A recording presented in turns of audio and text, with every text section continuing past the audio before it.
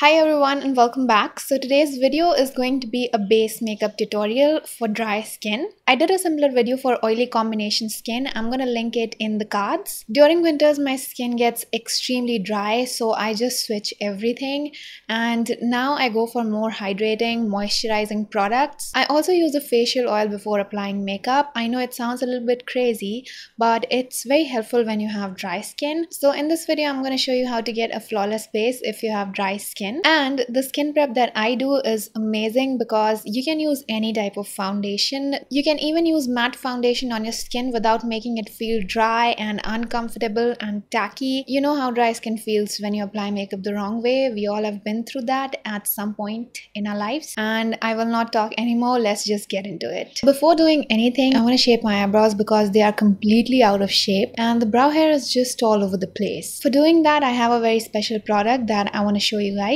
These are eyebrow razors from Carmesi. Now I've been waiting for this to happen, like for a brand to come up with eyebrow razors, because you guys know I love shaving my face and the normal razor is big for sensitive areas like eyebrows, and if you want to get into the corners of your face like around your nose, it's a little bit difficult to shave those areas with a normal razor. With a razor like this you can go in the most difficult and sensitive areas. Just like their facial razors, the blade of this razor too has a zigzag pattern for a smooth shave, and they are made of stainless steel. Now I highly recommend that you store it away from any kind of moisture or water and dispose the razors immediately if you see any orange brown stain on the blade. So you have to disinfect it, use it, and then disinfect it again, and then you can put on the cap because this comes with a protective cap. This also has an anti-slip grip. You can see, just like their facial razors, it's so easy to use, plus the size is perfect to go in the sensitive and difficult areas. I'm starting off with a cleansed face. The first product that I will be using is the Ayurveda Neroli water.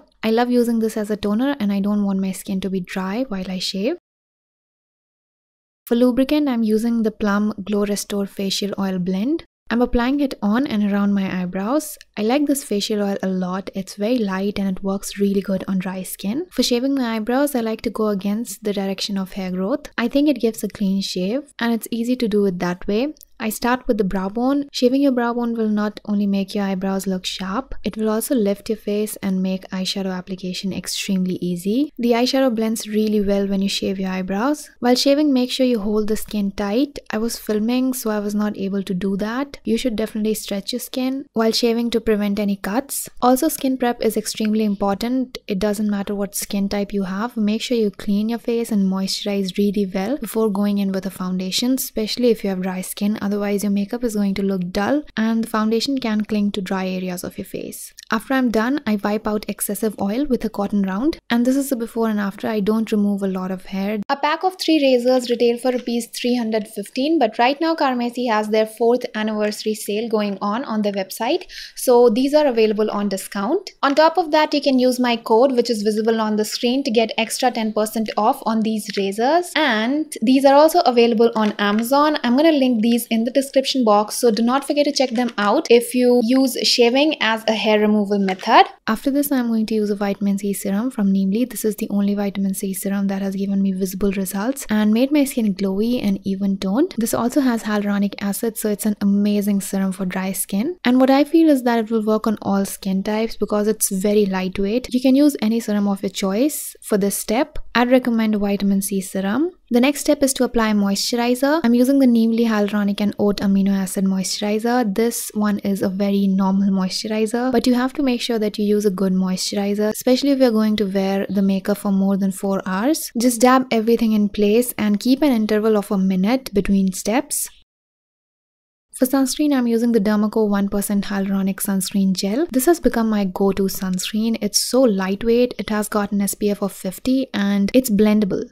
Plus, it has no white cast. It has a fragrance-free formula, but there is some fragrance in this product. I only use it because of its lightweight gel-like texture and also because there is no white cast. While applying the sunscreen, make sure that you do not rub it too much into your skin or it will start pilling. Just apply the sunscreen, blend it, dab it in, and wait for a minute before moving on to the next step. That way you can avoid pilling.